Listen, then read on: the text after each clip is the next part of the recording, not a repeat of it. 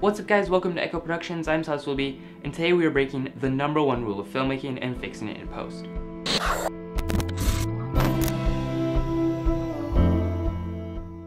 So last week I released this video, and as you can see the shots look really good. They're nice, smooth, steady shots, and the video flows along quite nicely. But before I fix it in post, the video looks something like this.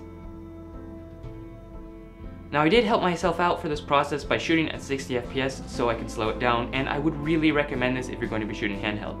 And yes, I shot this entire sequence handheld with a prime lens, so no stabilization in the lens and no in-body stabilization in my camera.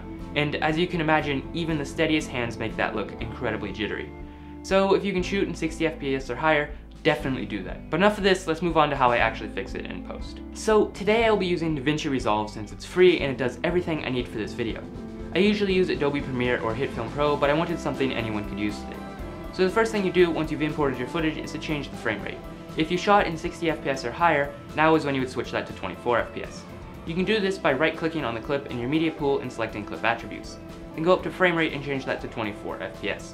When you do this, DaVinci automatically slows down your footage. Now you can drag this clip onto your timeline, and as you can see, it plays back nicely as buttery smooth slow motion.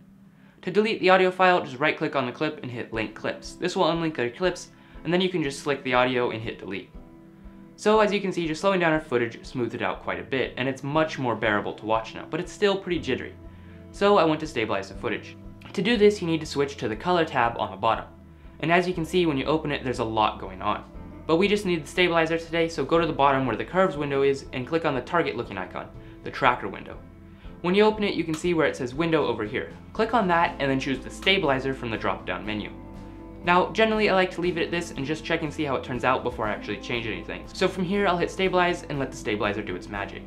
And as you can see, it worked perfectly this time, but sometimes you'll get this weird jitter, which can be fixed by going to the bottom of the stabilizer window and clicking on where it says Perspective and change that to Similarity.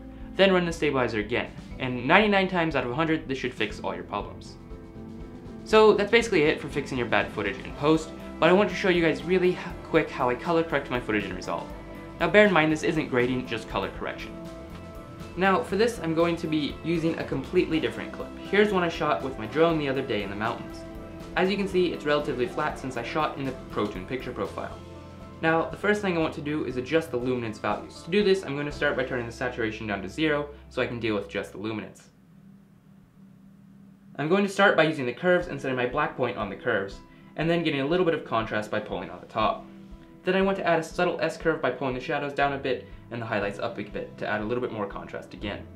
Now I want to bring the saturation back up to 30 and then go to the RGB mixer page, this little circle thing, and pull the red, green, and blue values up. And because I don't like how blue the image looks overall, I'm going to go back to the curves and pull the blue channel down a little bit in both the shadows and the highlights. And that's basically it. To finish up my grading, I add a custom teal and orange LUT that I made that preserves skin tones and greens very well. And then I tweak just a bit. But that's all I've got for you guys today. This has been Echo Productions, I'm Silas Willoughby, and I'll see you next time.